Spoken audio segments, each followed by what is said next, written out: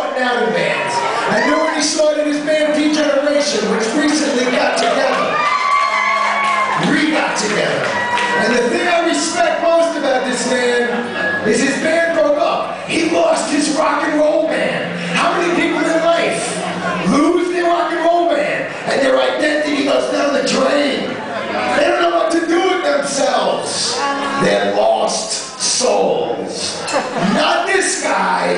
This guy dusted himself off and said, I'm moving on, man. I am working on my craft.